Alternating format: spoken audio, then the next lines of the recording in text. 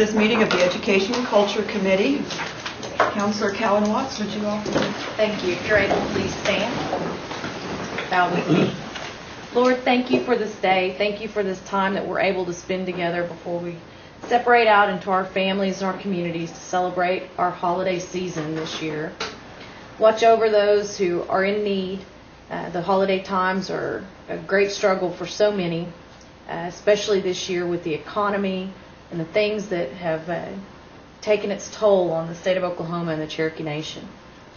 Give each of us the strength to weather those storms and come together and find the celebrations in life that bring our families and make our families strong to be through the hundreds of years that we've spent in surviving as a Cherokee Nation. Watch out for those who are overseas fighting for our freedoms, that they may have a happy holiday season and come home safely to each of our communities and their families. Be with us as we travel. Thank you and amen.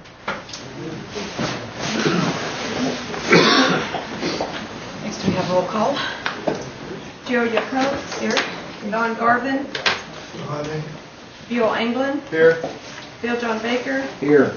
Jack Baker. Here. Harley Buzzard. Here. Bradley Cobb. Joe Crittenden. Here.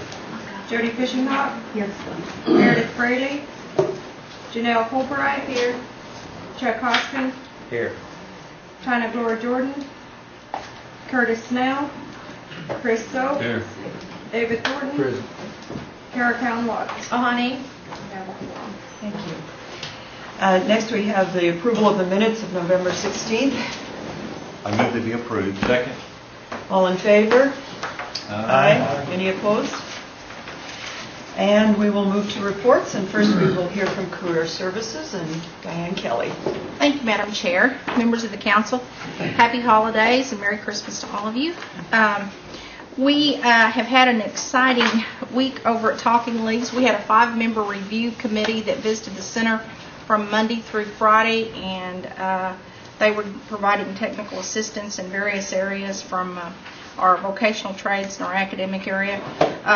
We are converting our classrooms over at the Job Corps into learning style classrooms so that when you go in, if you happen to walk by, you might see some of the students sitting on the floor on carpet, and they may be reading in one area, or they may be working one-on-one with an individual, or they may be working in a group of 4. We found through the learning styles concept that it has allowed our performance ratings to go up, and Mona and I have been working on this, and I've been doing some of the workshops for the teachers, and we are in the process of doing a timeline so that this time next year we would be 3/4 of the way through it, and by the May of 2010 hopefully we will have most of our classrooms in that area, so that if you went in a learning styles concept, you've got students who prefer light to low light. You've got students who like it cooler or they like it warmer. And these are things that in the learning styles concept, that if you can adapt to the styles and the environment for these kids, then you can help them with getting their scores of reading and math up. So that's some of the things that we're doing over there. Our adult education classes have received a rash of new students as a result of the day work program. And I'm wanting to share this with you because some people were asking this. I think some of you may have called about it. The day work program is designed as a training program. It is not looked at as a employment type program, because some of these people are going to come into the day work program and they may only be there for maybe 1 to 2 days. And so we have it classified as a day work training program, so that it's more into the training, so that it's not where they'll have to have taxes held out. So to clarify that. And we have provided you all with a copy of the bar chart. I believe it was you, Councilman Buzzard, who had asked about that, how many we had served that were not tribal members, and I believe Melanie sent that out to all of you all. It was a bar and a pie chart. And hopefully we'll be able to incorporate that into our monthly report. Did you not get it? I don't recall getting it. Did you get it? I got it. I don't know if it was sent out to everybody. Okay. All right. Well, it will be in our monthly report. Kelly Forrest asked that I extend apologies. She and her students in NAVTEC for the last 4 years have been providing you all with notepads at the holidays. And Kelly had surgery, and she won't be returning until next week. And she's going to get them, but she said, tell him it'll be more for New Year's instead of the holidays. John Overacker will have a flyer coming out about social skills and customer service training. He's working with the West Salem Springs facility, and this will be sometime in January that they're going to be doing this training. We are using degreed day work people to help us with the day work program. It's been working real well. We've had some people that have had a lot of experience, and we're finding people they're falsifying time sheets. We found some that didn't show up at the work site, and then they come back around 4:30 and they're wanting their time, and so there's some signatures on here, so we're checking it. And the day work people that we've got working for us have done an outstanding job, and at some point in time I'd like to bring them over and introduce them to you because they are good people. We've had a few of them that had some warrants, and those we asked to go back and get those taken care of and get that cleaned up so that they could come back and we could help them with their job skills and get them placed. So, y'all have any questions? Counselor Soap? Yeah, Ms. Kelly, what type of categories do you have available in Mays County? I know there's a local church working with an individual that is interested in this program, and so I'm just curious as to what type of categories you have there in our county that they might be able to. The day work program participants are assigned to Cherokee Nation facilities because of the insurance, Right. and we're not assigning outside of that. Now we can our adult work experience program, and we will be able to do that with our youth program. And we have economic stimulus dollars that we can work with youth up to 24 years of age. So we could place somebody possibly through that. What type of work is it? I think is what they're asking. It's normally with a nonprofit entity. So And they would qualify. Interactive with people versus manual type Yes. stuff. Okay. All right, thank you. Would you like for somebody to follow up on that? I'll give them the names to contact depending on what this person ends up wanting to do. Okay. I do know that they inquired about that, Okay. and they had heard about the day work program. And I told them, I said, I think there's certain categories depending on what entities are available in the districts. And so I'm just curious as to if they're more interested in I think, technical skills versus, just working with younger people. Okay. Are there any other questions? Counselor Hopkins? Thank you, Madam Chairman. I understand what you're saying about the day work program. It's training. It's not considered wages. It's probably not considered earnings for the purposes of disqualifying somebody for unemployment. Apart from that, if someone is on unemployment, their status as a recipient of unemployment benefits doesn't have any bearing, does it, on whether they're getting the day work program?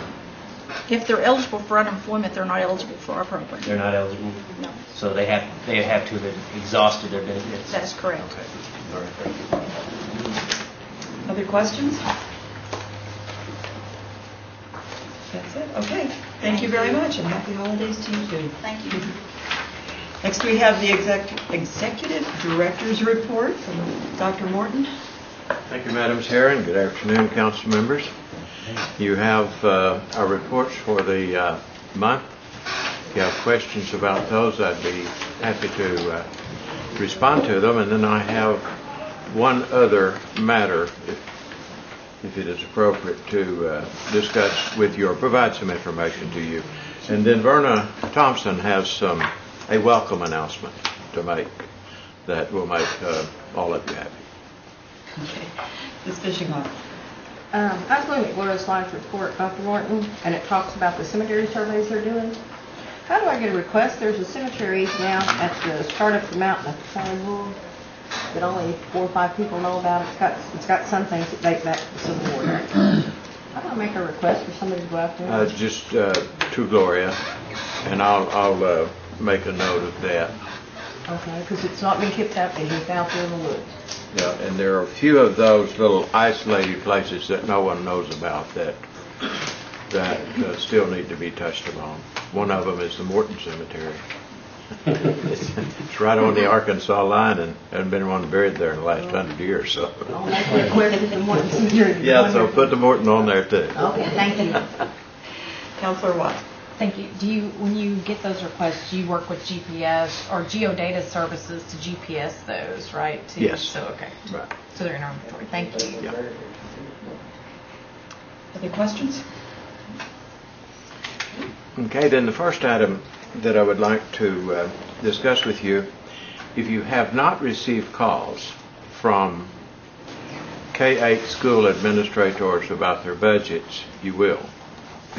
I'm receiving calls on a daily basis because of all of the publicity concerning the cuts in the budget. In other words, their appropriation, which they received in August, is being cut so much per month.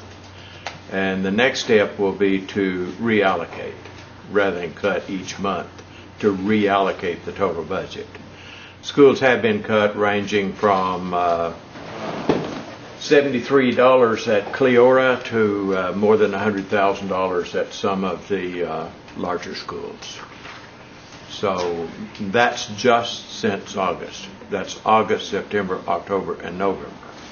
That's the cuts thus far. So I have a report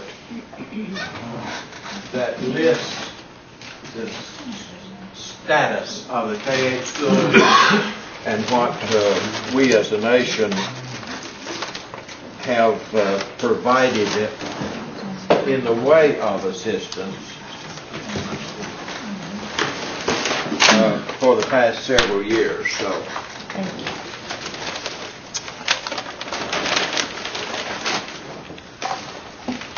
And that's just for your reading pleasure. You have another one? Yes.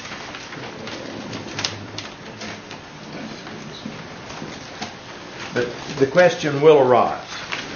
I have requests from 3 schools at present of, hey, can't you help bail us out?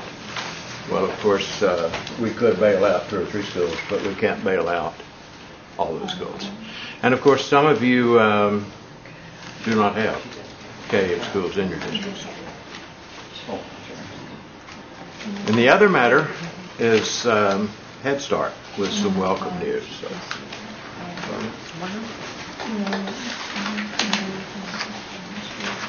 Good afternoon, everybody. We received notice last week or the week before. We wrote an expansion application. We were notified that we will be funded, so we get 48 additional infants and toddlers. And we're so excited because it will be a cutting-edge practice. You know, public schools, any public school that you know of, probably doesn't have service for infants and toddlers, but we are going to expand at Tahlequah Public School and Salina Public School. And it's really a bittersweet initiative because the need was there, which means that there were, at the time that we wrote the grant for Tahlequah Public Schools, there were 70 pregnant teens enrolled in school. So we're happy to provide the services that will keep them in school to complete their high school education, in addition to providing parenting education and working with the entire family. But at Salina, we were given a new facility, new to us, old to them because they moved to the brand new site. But it will be, if I could liken it to the Children's Village, it will be a mini village, if you will, with 62 children there. So we've got a lot of work ahead of us. But just to give you some real brief stats, for this year, we will get $1.2 million. By the time all is said and done in the 2-year time frame, we'll be close to $2 million. And we have 17 additional contract staff that will come on board because it is kind of part of the stimulus money. There is a time frame on it. I anticipate that it will continue, but who can really call that at this point? So HR has asked us to do contract staff. The indirect cost will benefit by close to $100,000. That's always good news to the tribe. But we're excited because it means 48 more infants and toddlers and 17 staff. Any questions about that? We are only one of two in Oklahoma that got the grant. Any other questions? I just want to thank you for inviting us up for that dinner the other day. Oh, you're welcome. That's tradition by now, so we'll just plan on it every year. Any other questions or comments? Okay. Thank you. Congratulations. Thank you. Next, we have cultural tourism, and we have Travis Owens and Steve Rush, who are here for that presentation.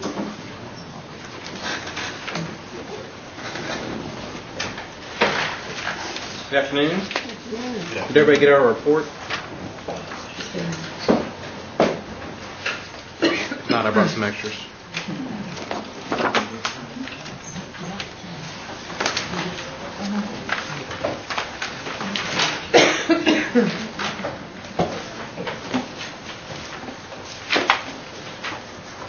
I'll just highlight a couple things on our report, and then I wanted to close showing our trade show video, which is basically a montage for our OCO commercial round 2. It's basically some raw footage, some B-roll that we're going to hand out to tour operators and try to draw some tourism to the Cherokee Nation. Springport exhibit design is currently underway. We're planning on installing the exhibits in February, and hopefully we'll open the Springport in mid to late March. We're looking to have our grand opening ceremony on the 23rd of March. You'll be seeing a save the date for that here pretty soon. Raw cemetery restoration and trail system was completed in November. We're continuing to research alternatives for our welcome center here in Tahlequah.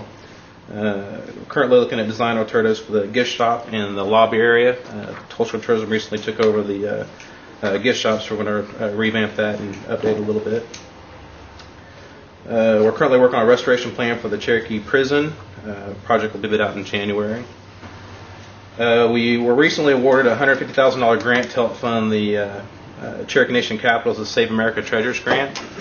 Travis Owen, our construction project manager, put a lot of effort into putting that grant application together, and we're surprised to hear that we got that grant last month.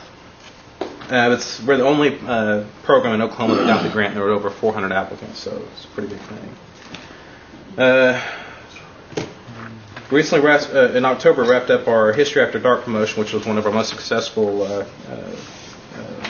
projects to date. We sold it all of our tours. Dallas Morning News picked it up, so it was out there on a lot of the news publications.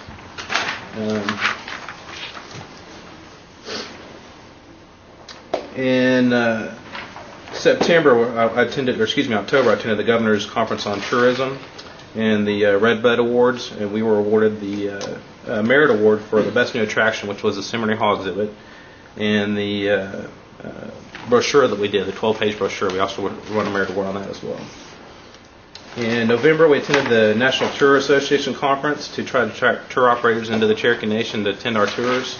And I brought a few of the pins that were handed out to the tour operators. They're made from recycled materials, so it's a pretty cool thing. I thought you guys would like one of those. And I'd like to close with our trade show video, but if anybody has any questions about our report, I'll take those now before we play that video. Any questions? What are you doing to partner with Saline Courthouse to help make sure that's moving forward and stuff in line with your plan? I'll let Travis answer that question, because we're actually doing some construction.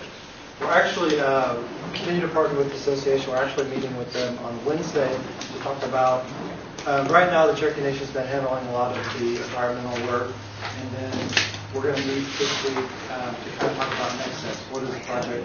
What's going to be the use of the project, things like that, so we can help them in terms of future treatments for the property. I think they were meeting today, so I wasn't clear why you guys weren't engaged with that meeting today. We're meeting Wednesday with the architects and then Lisa to talk about, I don't know if there was another meeting besides that. But there is a meeting on Wednesday with the architects and Lisa. Okay, I may have got the dates, whatever. So is there still a budget to acquire land for projects and stuff too, for expansion? On Cherokee Nation side, they do have some land acquisition dollars. I don't know that they've moved forward on any land acquisition now with what they already have. Because I'm still pretty concerned about like the acquisition opportunities around the Sling Courthouse to make sure that, you know, that's got suitable property for parking and those kind of things. If we can help facilitate that, make sure that's moving. Yeah. We can bring that to the table at this meeting and talk to the Nation Natural Resources about the acquisition. One last question. Where's your Facebook stuff? We're working on social media right now. Still? Okay. Thank you. I know it's. Thank Seems you. like it's easy. We'll roll it out here pretty soon. Perfect. Thank you. Councilor Hoskin? I was looking at your economic development, it mentions winery tours. I think I mentioned it before, there's at least one winery in my district, and I want to make sure that your development reached out to District 9 if it wasn't already on your radar screen. Which winery is that? Summerside. Yep. Very good. Thank you. Are there other questions? Okay.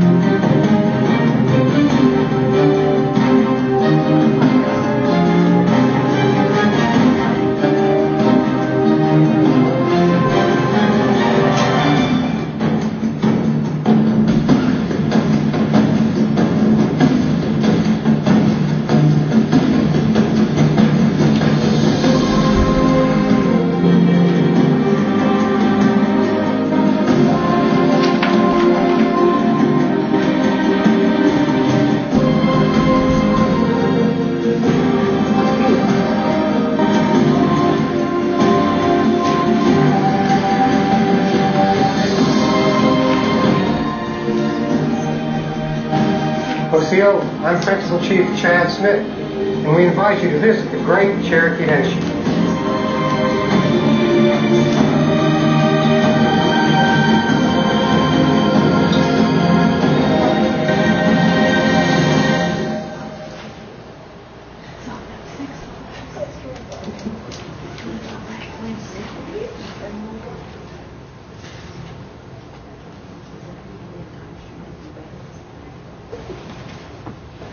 That's it. So, let me ask any other questions? Councilor Hoskin? I was wondering, does the cultural tourism program have any rules in mind concerning limitations on depicting elected officials in cultural tourism advertising, particularly as we get close to an election? Not that I'm aware of. I guess I'd recommend that to give that some consideration. It's a wonderful, high production quality presentation. But I think I'd be interested in hearing what the department's views were on that.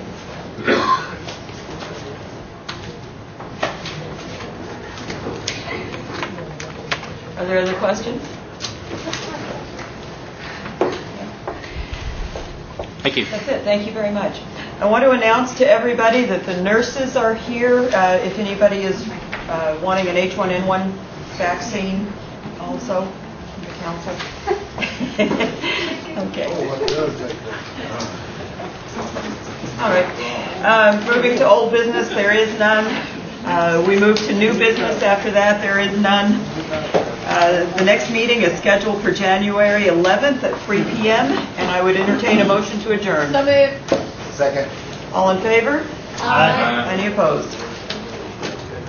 Chris,